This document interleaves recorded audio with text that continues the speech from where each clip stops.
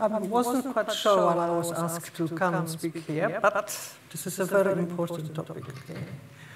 My organization is called Portia, and this other icon is Gender Summit, where we bring scientists, gender scholars, policymakers, stakeholders in science to come and talk about evidence, why science could be more excellent than it actually assumes to be.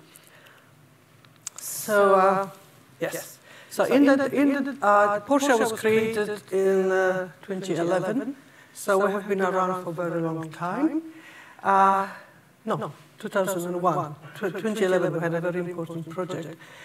And so we have gone through many phases of the question how you bring more women into science. Okay? And we started with computing, and then engineering, and the problem remains. So this is a issue for all technological fields, but it's not a problem for life sciences. It's not a problem for veterinary sciences. It's not a problem for medicine. It's only a problem for technological fields. I think now is the time maybe to start thinking about this in a different way. And I think the fact about the sustainability being such an important issue now, it's a very good opportunity to present technological careers in the context of this societal need. In 2010, we had a European project. I was at Imperial College. Very much male-dominated, no social sciences, no psychology, and so on. And we got together a panel of 16 science leaders from across Europe. They were vice rectors of universities in different fields. Also, we invited editor-in-chief of Nature, and we put in front of them empirical evidence that looked at the different studies from across different fields and asked them, does gender matter to science? It was a project. They could have said yes or no, doesn't matter. They had 3 sets of seminars, 2-day seminars. They didn't know anything about gender at that point, so everything was learned. And to start with, there was a complete resistance to the idea that actually they should think about gender equality at all. Somehow, science is excellent anyway, and it's really the fault of women that they don't want to be part of it. But after a while, what they noticed in the studies that they looked at is that very often researchers don't acknowledge what the sex of the subjects that they were studying. So obviously important in health, but not only. In social sciences, in psychology, in behavior, you really need to know who was that you studied. So what they concluded was that science today has got more evidence for males and men than it has got for females and for women, and therefore research outcomes will be often of worse quality for women. And I will show you examples of it in a minute, but for the first time, a connection was made between the quality of science and equality in science. And not only that they came to this conclusion, they wrote a letter to the European Commission to say that the experience that they went through should be made available more widely because the evidence is overwhelming and there is enough expertise to make improvements. And so that's because we then created the Gender Summit, which is now in the 23rd edition since 2011. So there's a big interest in it, and it operates in North America, Latin America, Africa, Asia Pacific, and Europe. So basically what they notice is that every step of the research process, there are biases and gaps in knowledge. And then also, so traditionally, people were really concerned about those graphs, participation in science. These figures here, there are more women studying in universities in Europe than men. So there's a big pool of talent out there, but this talent disappears. So with seniority, there are fewer and fewer women, and men obviously succeed. These are technological fields of different shape. More women than men study life sciences and gain PhDs. So it is just not possible that all those men here are as clever as all those women here. It's just statistically not possible and biologically not possible. So something is going on, and this something is standards. Okay, I came across this cartoon, and this is our standards are very high. We even have high double standards. So I'm just going to. We have learned a lot since then about what is happening along those phases of a science career. So first of all, of course, society is pretty much gendered, and from around age of 6, both boys and girls say that boys are more likely to be really, really clever.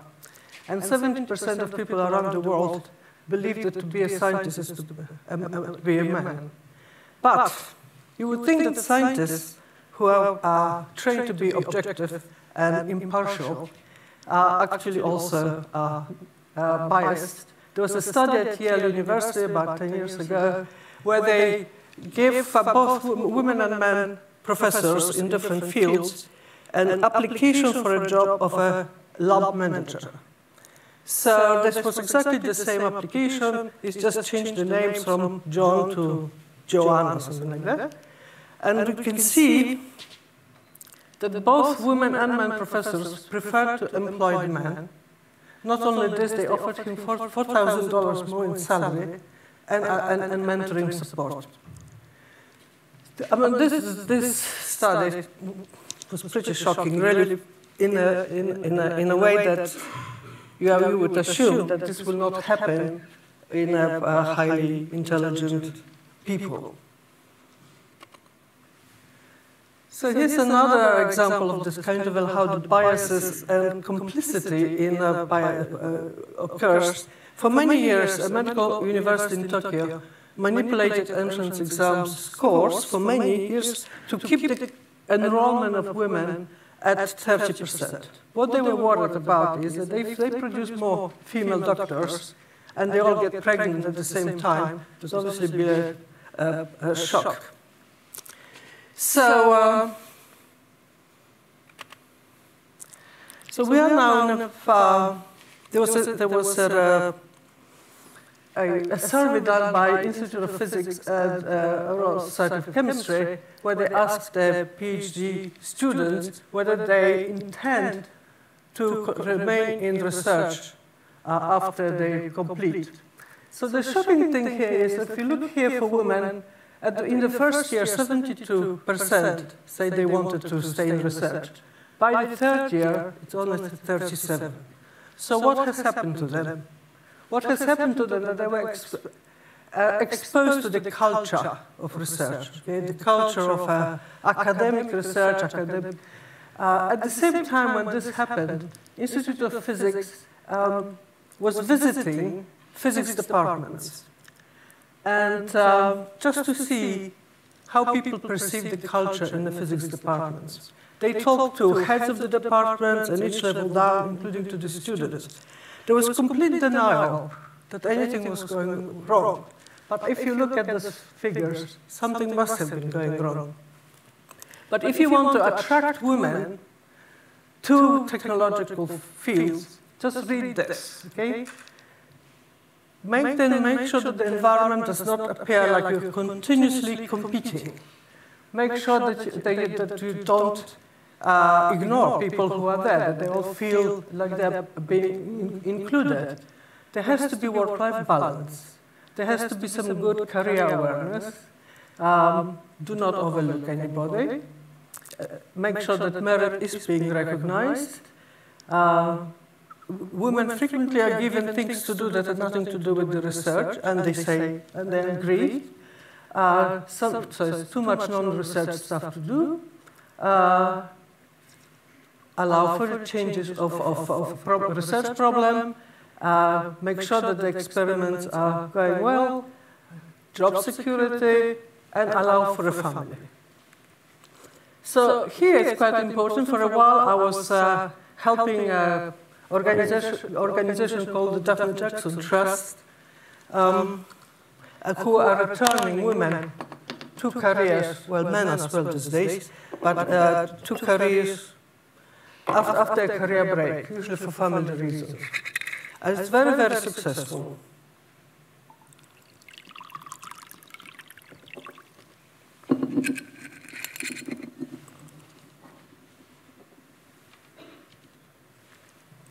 So if we allow for people to take a career break, to have a family, and then give them opportunities to come back with some retraining, that could be one way to bring people into corrosion.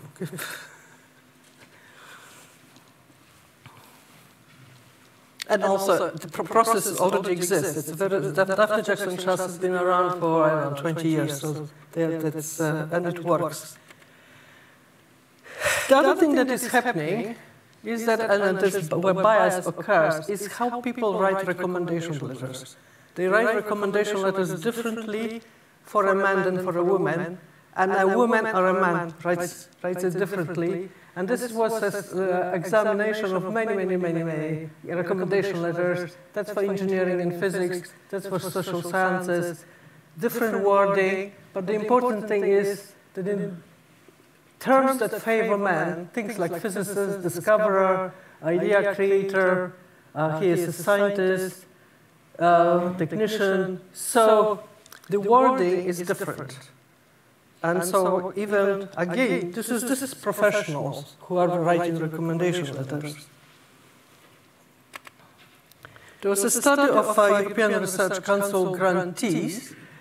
They didn't look at compare women and men, but they looked at the patterns in the careers, and they used the metaphor of a dance. You could foxtrot your career, you can waltz, but what is really rewarded is a very typical, a stereotypical career pattern. This is a League of European Research Universities. Basically, early success, steady progress, and that does not really happen to women. Yes? So there are many pathways to excellence, but it's that one particular career pattern that is being, the one that is being favored. And actually now there's some work being done in Europe on trying to change the narrative of a CV, so it actually doesn't just list publication, doesn't just list all the degrees, doesn't just list all the belonging to different professional bodies, but also all those other skills and other capacities. So this is another one interesting one. This is also data from a European Research Council. This is about membership of teams in life sciences, in physics and engineering, and social and humanities. And as I said, more women get PhDs in life sciences in Europe than men, so you would, you expect this being here. But then if you see, it immediately drops, and the men postdoc level, there are more men at that level. And then, of course, at the PI level. So the important thing here is that it's the PI who chooses the team. Yes. So and the PI can choose where they have the grant. So it's I couldn't get the data from to compare whether women were less biased in the way that they invited, whom they invited to the team to compare to men. But anyway, this is the important thing, that even in social sciences, so the pipeline, there's nothing problem with the pipeline of the talent. The problem is how decisions are made. If you're not invited to such an important project, like a European Research Council project, you're actually losing out because you're not connected then to very important networks and potential for collaboration. And this figure just shows how men are much more systematically more successful of getting grants from the European Research Council. This is probably about 10 years old. but there have been some improvement, but it's still the case. This is an interesting one. This study looked at the, compared the performance of a PhD student depending if the student was male and supervisor was male, student was male, supervisor was female, female. What it showed is that when a male student has got a female supervisor, he is much more productive, has better publications and better impact factor. The relationship also works for women, that is, woman supervisor and a woman student. It does not work for men and men. And so one could try to find out why. Might be that actually women spend more time with the students to try to come up with more ready to listen and if there are any problems with the PhD.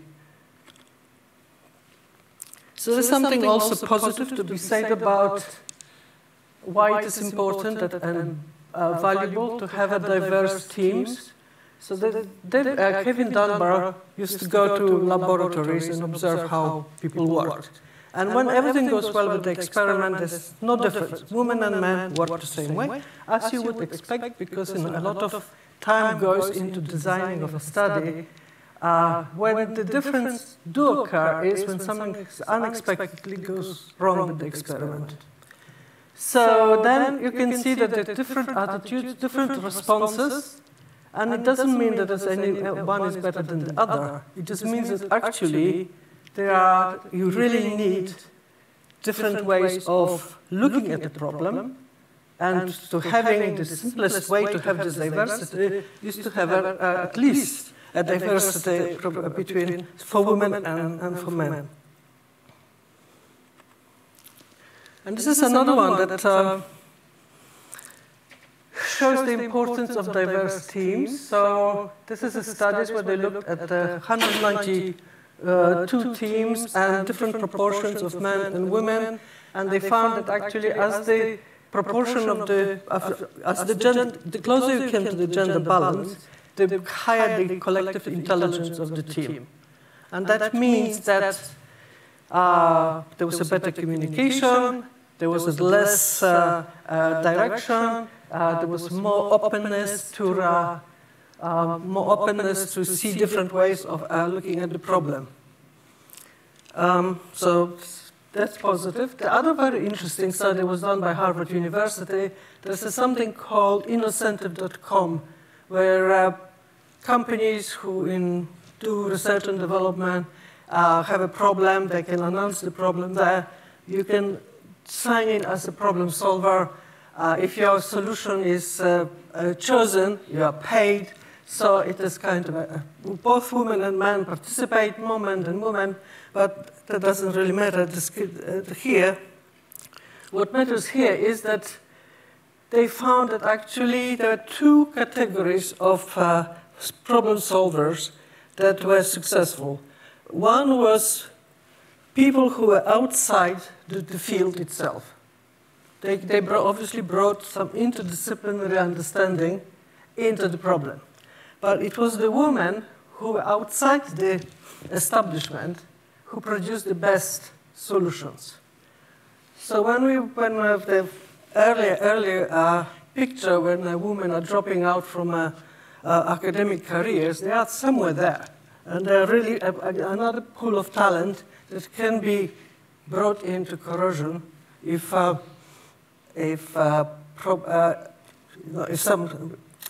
there's some effort taken in that direction. Okay. So beyond the gender balance, we all had COVID. We all learned that actually epidemiology is not really was the solution to it. There were many social, economic, political issues.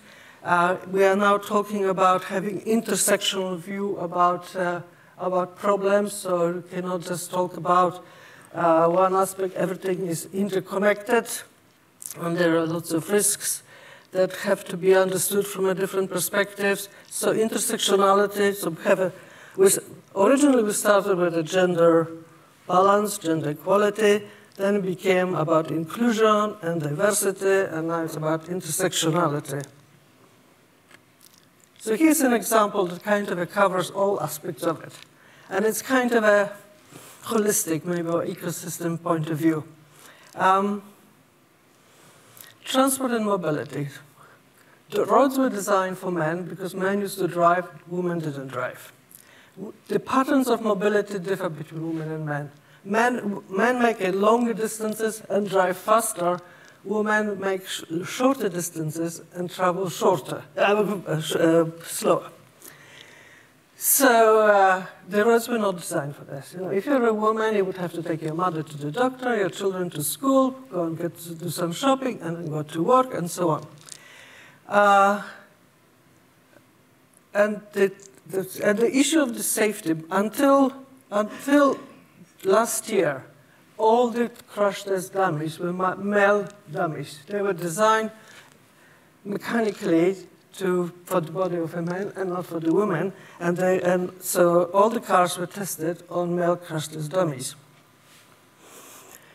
So, and when you compare then the data from accidents, real world accidents, and the data for women and for men with the data from the labs for testing the cars, they did not compare. Okay? So basically, the risk for women in a car crash was much higher than for a man. It was a study that looked at 20 years of data in America and concluded that women had a 47% higher risk of injury in a car crash than a man had. At the same time, so people complained, said, oh, you know, there were some old cars and new cars, so that wasn't really that relevant. But there was a study that looked at car crashes of cars designed produced after 2009. And what they found is that actually the newer vehicles were 55% better than the older vehicles, but they were worse for women than for men because men drive fast, so the seat has been made to hold the body of a man really tightly, and there are three things that happen in a car crash. The car goes into the barrier, then your body goes into the inside, crashes on the inside, and then the third crash is all your organs. So it's like being on a trampoline. So women's vertebrae are a little bit more separated than men's, so it shakes like this, and the injuries are different. None of it is taken into account when prevention and reaction to the car crash is the standards for that. That's what you need to look like in order to be safe in a car crash. Yeah. So, yes, and obviously, seatbelt, not made for pregnant women. This is the very, very first female crash test dummy. It actually biomechanically represents a woman's body.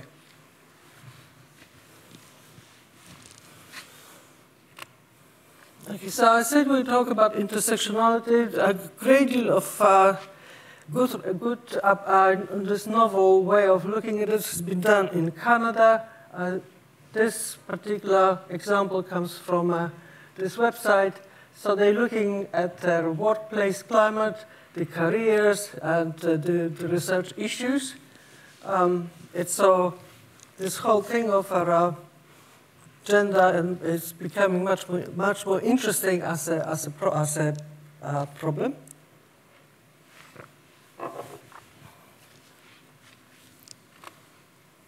We have also now institutional reaction. So House of Commons has produced as conclusions a fifth report on diversity and inclusion in STEM. So someone was talking about political interest in that, so it's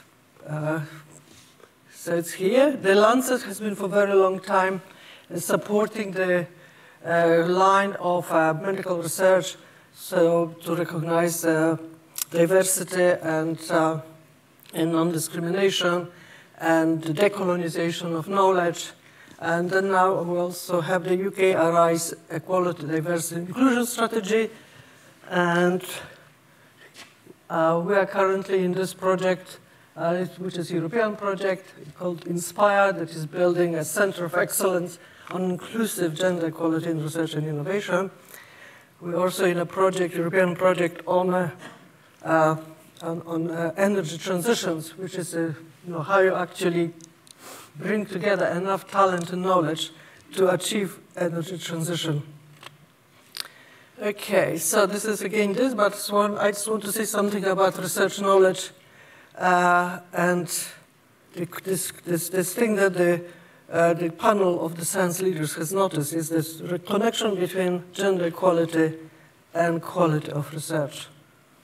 So, okay, we're post-Brexit, so we don't have access to Horizon Europe, but Horizon Europe now requires that every organization that receives money from Horizon Europe has to have a gender equality plan.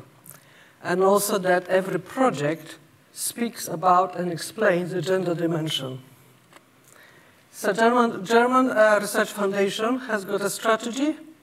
If you're submitting a proposal, they fund only excellent proposals. You have to talk about gender dimension. And there are guidelines about how to explain it. Mainly, are you using some living subject, or is your research going to impact on some living objects? And there's quite a lot of advice now coming out about what it actually all means. It's pretty new to many people, but it's been talked about for about 10 years now. Someone mentioned sustainability. Here's a study that looked at the research that's done for Sustainable Development Goals. SDG 7 here, 1% of studies have actually looked at gender. And yet, it talks about accessible, affordable, clean energy. So it's a very gendered concept. What's affordable to some, it's not affordable to others. There's a great deal of opportunities there. Okay, so we're trying to kind of think everything is exposed to the environment, including biology, including us. Everything is in a sort of socio-cultural interactions. There's one way of trying to look at this. I noted the kind of examples of corrosion that we've seen. This doesn't really immediately apply, but it will apply whenever there is any relation to anything biological and health. So the evidence of sex and gender differences with age, social, all the intersectional aspects is huge. And it's at many different levels, starts from the chromosomes, goes all the way to your lifespan. And so this is significant when we might want to talk about toxicity of materials that are used to prevent corrosion. I'm just looking there because I think you're waving. I'm finished. Okay. Well, this kind of a corrosion was not discussed here, but it is about increasingly implants. They do corrode. And there's a difference between women and men because the way that the immune system responds will be different for women and men. There's one story about the mesh surgery is just shocking. How many women have actually suffered from that?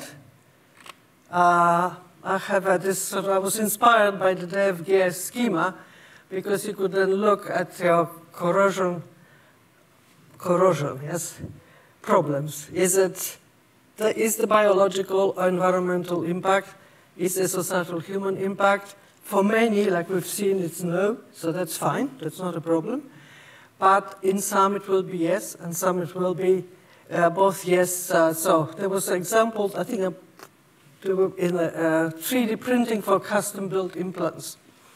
That's got a biological, not directly biological, environmental impact, but does have a societal and human impact. So one could think about the strategies that have been already developed by funders to see how it applies to corrosion. And then that is a very significant here because it's about if sex and gender do not apply, then the ethical aspects apply because these things go out there into the world. And it is not just ethics in the research itself, but it's the ethics out there in society. And the other one is responsible research and innovation. That's been a concept in Europe for quite a while now. And I think it would apply to corrosion really well because of it is about how science can demonstrate that it's not only excellent but also sustainable and answers the needs of society. Okay, thank you.